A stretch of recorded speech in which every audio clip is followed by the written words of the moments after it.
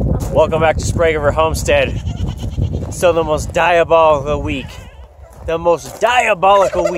is back. It's Hayll week. Time when we put in 10 tons of hay in a couple days. So this year we're going to do something a little different for you guys. We're going to do hay week, the Hayll week. Put everything up.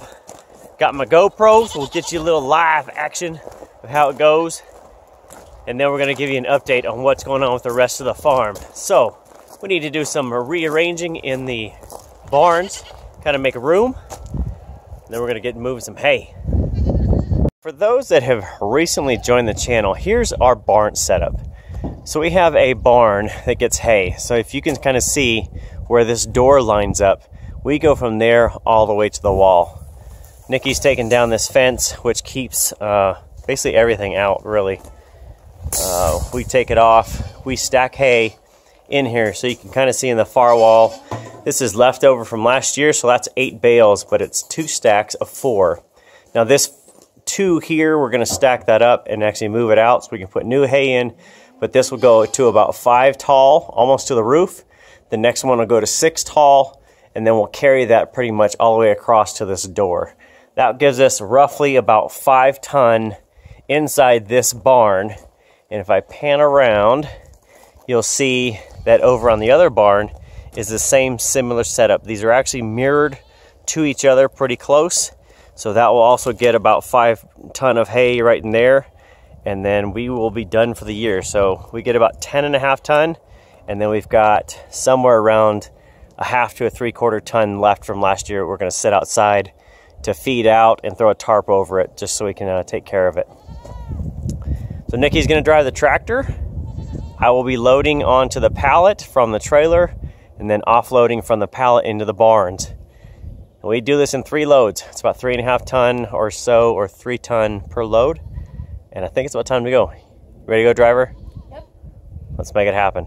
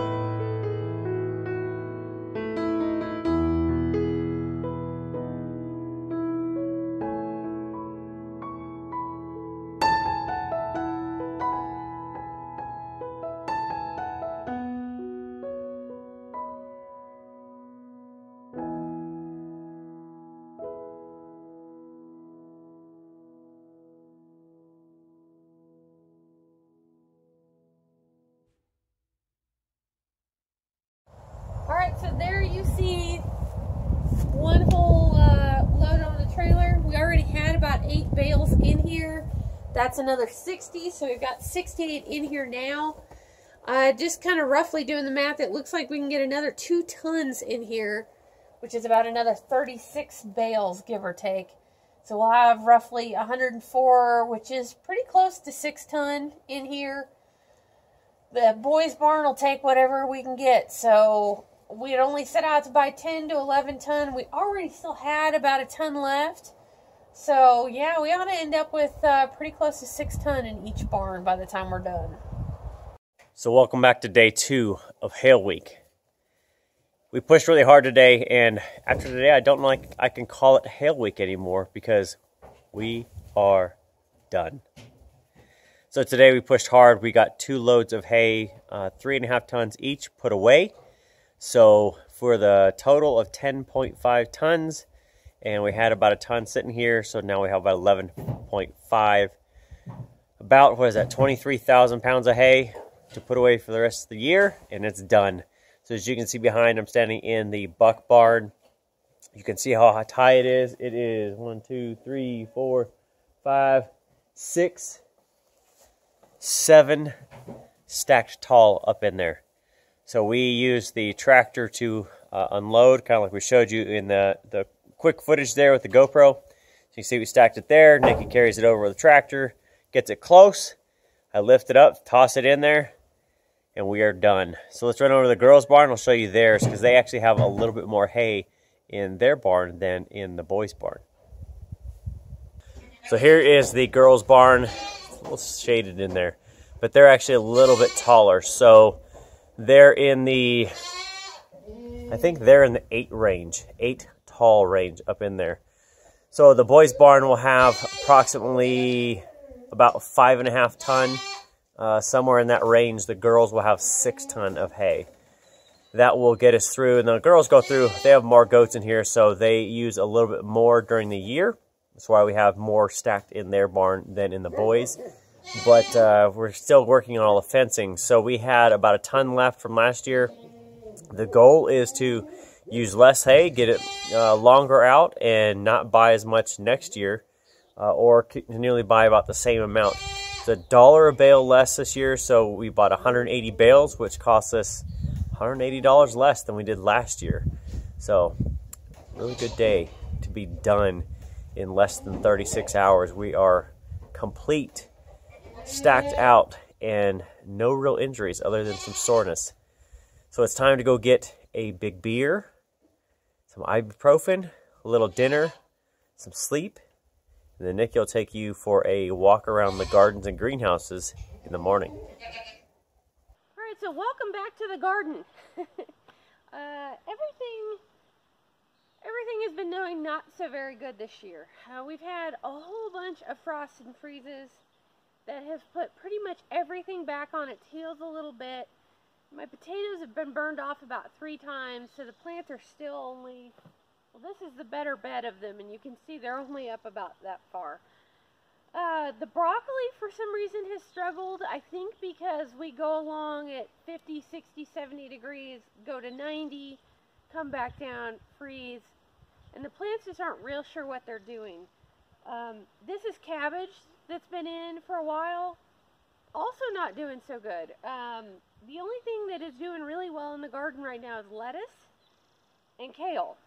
You can kind of see over here my kale bed is doing great. Celery has been kind of off. My chard, for some reason, refuses to grow this year. Biggest I've gotten is about 1.5 inches.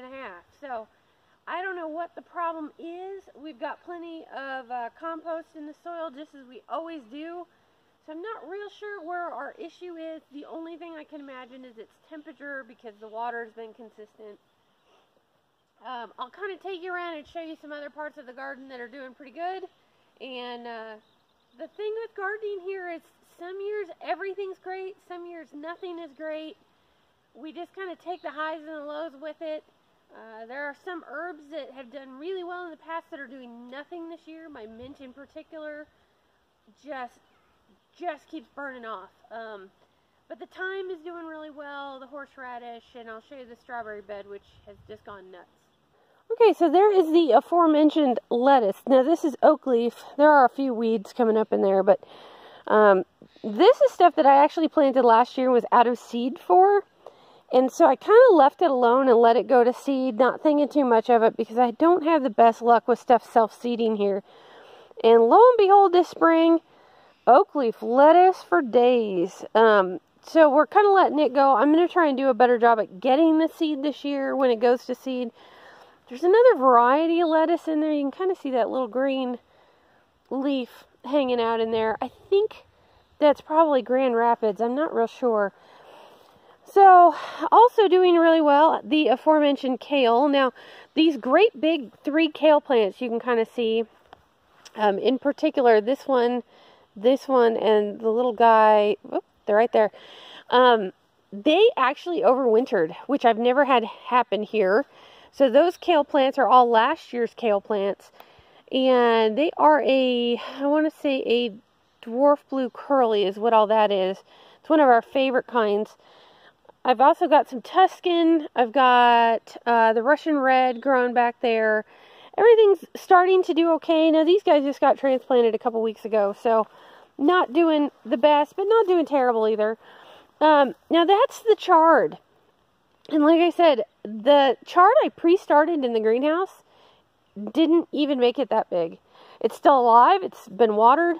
So some of this is coming along. I need to thin some seedlings now that I've got some of it coming. That right there is a peppermint stick celery. Just real pretty stuff. It's kind of a red and white stick. And then down there I've got some new greens coming up and some spinach. The new stuff, I cannot for the life of me recall what it's called. There's some, you can't see them on camera, but there's to the right that what looks like a big empty spot. Oops, right there. That big empty spot right there is Chinese spinach. It's real pretty pink and green stuff I got from Baker Creek Seed Company. Anyway, it's coming up. It's not doing great, but it is coming up. So we're waiting to see what's going to happen there. We'll kind of continue on down this row a little bit. My onions are doing fine. You know, I usually can do all right with some onions. So this year I really didn't grow any reds. I had a few reds left that were going to try and sprout in the pantry. So I did go ahead and put them in the ground. But most of these are just whites and yellows. We seem to use them the most. Now this has been the most perplexing thing I've ever seen in my life. So if you followed along with us for very long, I usually have just fantastic broccoli, right? Usually we're already harvesting broccoli. This year I ended up with 48 broccoli plants. And this is what's left. It's horrible. And it's weird because one plant will do fantastic and the next one's little tiny. And then we get some that are dying and then they're fantastic again. I didn't do anything different with my bed prep than I usually do. I moved them. You know, I rotate them around bed to bed. I have no idea what the problem is. We had rows of beets in here as well. And you can kind of see that guy in the middle with the red stems. And there's one other one down there. That is it. Out of 3 12-foot rows of beets. That is all that's made it. Some of that has been frost and freeze and downright snow. So it's been kind of a rough year for that. And then you can kind of see my garlic bed that desperately needs to be weeded down there. So I'll give you a tour of the potatoes. And yes, it is July, and that is all the bigger my potato plants are because they have burned all the way off, like 3 times now. So that's one bed. I usually grow 4 beds of them. We've got some nasty little sticker weeds in there this year that I need to get out. But that's it. That's as big as they are. It's been kind of frustrating. We get our original seed from Potato Garden. Now this bed is actually doing the best, which is weird because this is usually the bed that does the absolute worst. So I'm not real sure what's going on with that. I know we've got good compost because it's the same compost we always use. It's our mix of rabbit and goat barn cleaning. And it's aged as much as we always age it. So I'm not real sure what the problem is. If you've got suggestions for me, please feel free to leave them down in the comments, because holy cow, I am kind of at a loss. But you can kind of see very, very little. They are at least coming back up. In years past, I've had where they've burned 2 or 3 times and just given up. These guys are at least coming back. Other things that have done really well is, for the first year ever, I have Brussels sprouts that look fabulous. The ones last year started doing all right and then kind of floundered. I do have, amongst all the weeds, some lettuces there and there. This lettuce is doing fantastic. I'm going to have to pull the seed packet out and see exactly what that is, but it looks like I've got some leaves ready for harvest there. But you can kind of see, you know, they're getting little sprouts. I've got to snap some leaves off. But yeah, Brussels are doing real well. This bed of cauliflower is growing. It's not growing very well, but it's growing. However, the exact same plants, planted at the exact same time, are dead in the next bed. Again, the exact same compost, the exact same, because these beds were halfway empty. So this has actually got some garden soil blend in the top of it. But yeah, same exact watering schedule, the whole 9 yards. I have no idea. So over here, we've got corn. If you've been watching, you know that I attempt corn every year and I fail spectacularly. This year looks like it will be no different. And the frost got them. It burned them clean off. We got all the way down to like 25 degrees. I had them blanketed, but just not enough. You can kind of see where the blankets overlapped in the middle. So we do have some. And we've got a whole bunch of little guys that are trying to come back. I don't expect them to do anything except make glorious, glorious goat food. You might remember my video from separating out my chive plants. Now these guys look a little ragged because I have been harvesting them quite a bit this year already. But these are the new beds. So we've got this guy here, and these guys, and on. And this is the original mother bed, which it's even getting hard to tell that I divided them last year. You can kind of see some soil, but it's going to need divided again before it's all over. The peppermint, believe it or not, is usually, for some reason, my peppermint always grows huge, and it's usually up to the top of these stakes, which is about 14 inches tall. This year, we are maybe 6, maybe. So, I'm not real sure. All I can imagine is it's wild weather. The bee balm is coming along. These thyme plants are a little bit small. Some of these are new. This is an older thyme plant. She's doing glorious. And of course, I might actually get around to harvesting some horseradish this year because that thing is looking fantastic. There are actually 3 horseradish plants in that box, with some apple mint that I grew to just kind of fill out the box, which is just going everywhere, as mint will do. Strawberries are doing okay, but again, the plants look fabulous. We had lots of blossoms this year. We've been watering them just fine, and I don't think we're going to get any berries at all. I haven't seen anything. I kind of see down here. See, they just kind of, they flowered, they started, and they just kind of died. So I'm thinking it's just the weather. I don't cover my strawberry plants. If they are in fact dead, and it does look like I'm not going to get any strawberries, I'll give them a couple more weeks. These guys will start getting chopped out of here and moved hopefully before they do any more spreading. You can kind of see there are rings there and there where they started, and they are now encroaching on my catmint and kind of the rhubarb bed and everywhere that they could run or to. So I did start some other boxes. We've got one over there. We've got one over here. There are a few little plants in there, and those back there are actually hula berries. I got some hula berries on clearance here the other day that look terrible, but I'm nursing them back to health. And they will go back in this bed. And if time allows, we will add a few more strawberry beds back here in this empty spot. which is always been the long-term plan. I've got to hack a rose bush, some wild rose bushes out of there. And back over here, so that's my catnip. She was put in the first year. There's actually 2 of them there. They were put in the very first year we were here, so they are 5 years old. Looking fabulous, doing good. Every time I have tried to plant something in the missing spot right there, other than the weedy grass, it dies. So I've just decided that the ladies like to live there by themselves, and they can just live there. Over here is Jerusalem artichokes. Now, these guys, wild rabbits have dug up every year that I've grown them. And last year, I think I had 4. So I left them alone. I thought, well, this will be the last year I try them, because there's never any to harvest, because I have to save them for the next year. And I thought, well, this is the last year. We'll waste garden space on them. And look at them. They're absolutely filling that box finally, which is about, I think that circle's 5.5 feet across.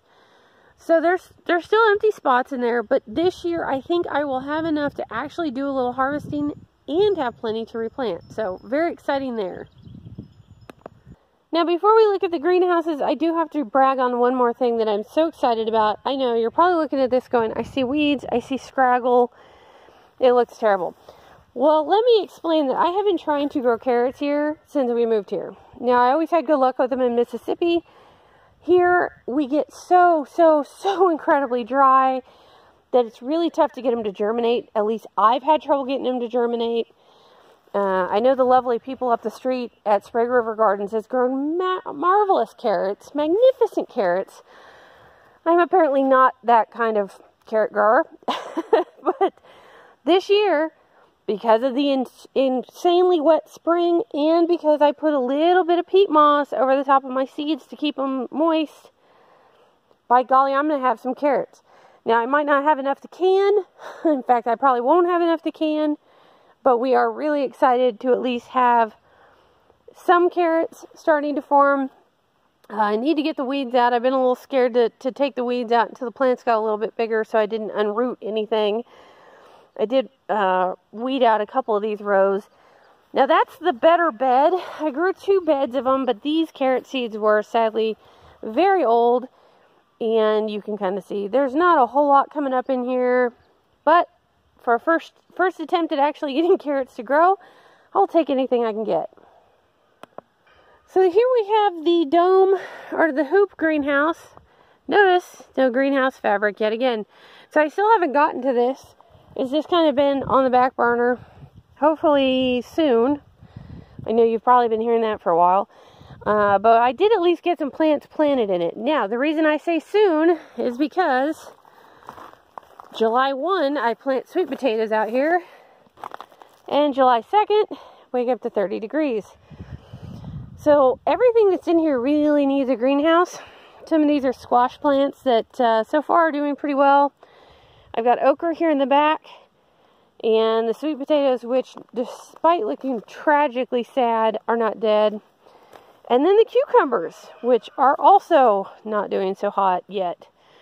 So yeah, I'm going to be trying to get the cover on this week because obviously this greenhouse not doing so well without it.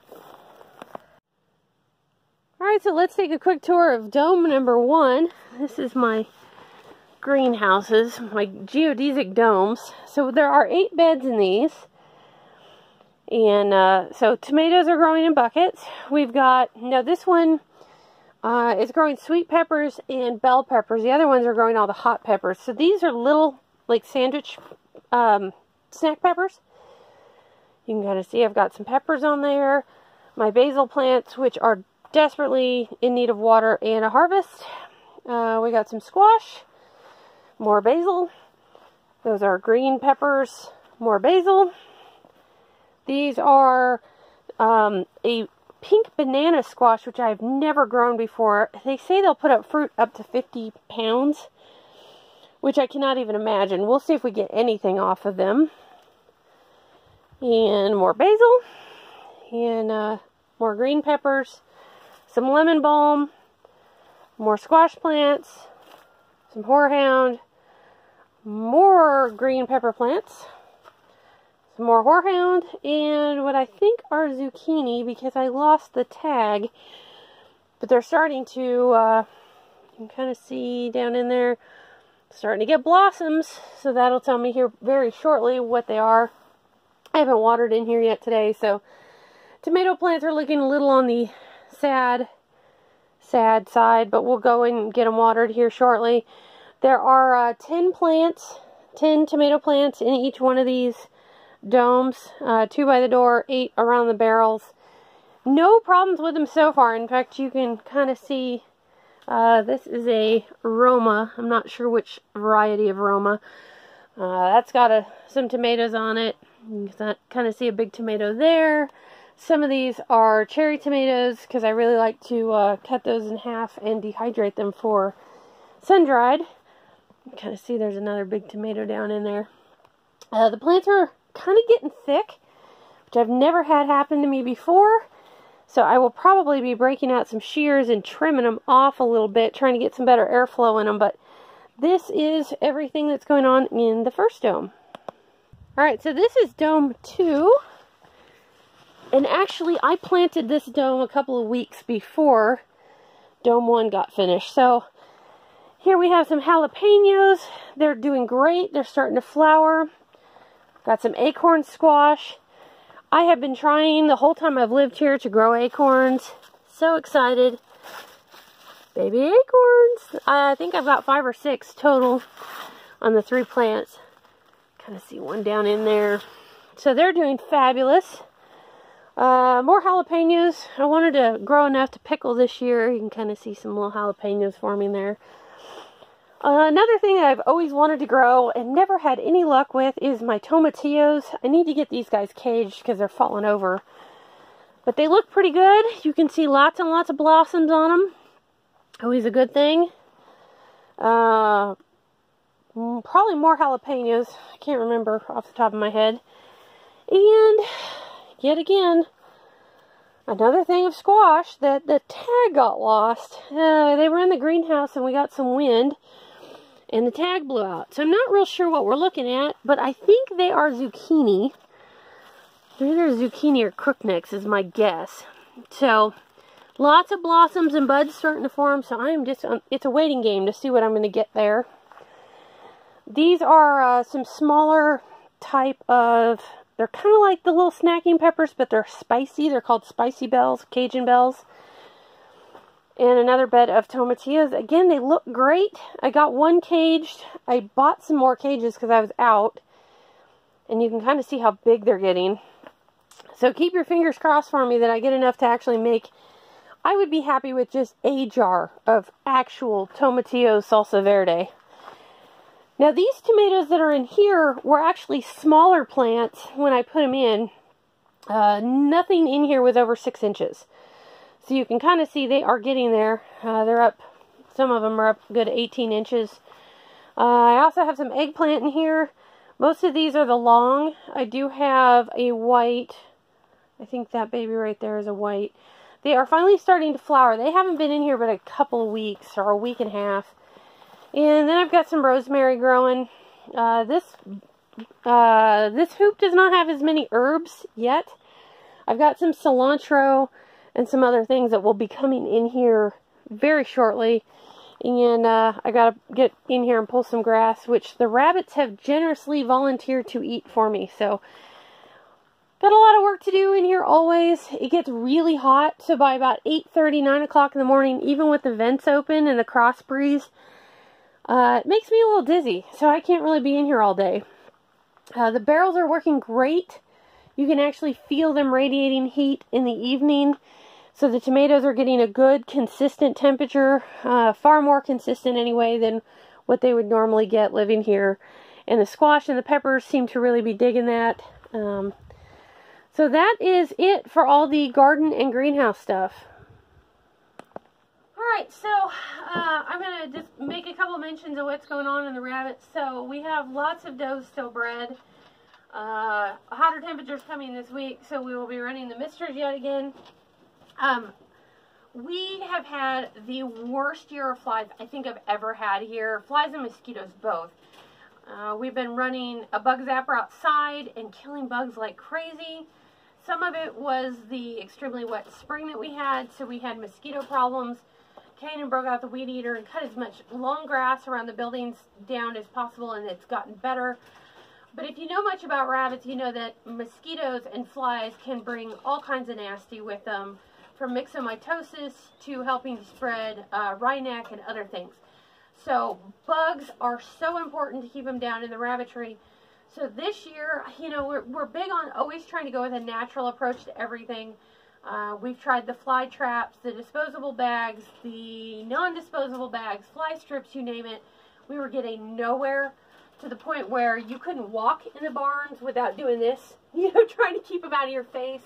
They were getting on the rabbits. Some of the rabbits were getting really chewed up from mosquitoes, which is always a big concern. So we did make the investment to get the stuff from Country Vet, the little metered fly spray. And they actually have the canisters that do fly and mosquito. So they're kind of pricey. I think our starter kit was somewhere around $55–60. I'm going to be doing a review on that very, very soon. Because I do like them. They are, you know, certified as being okay for commercial kitchens. So they're not as toxic as a lot of other things.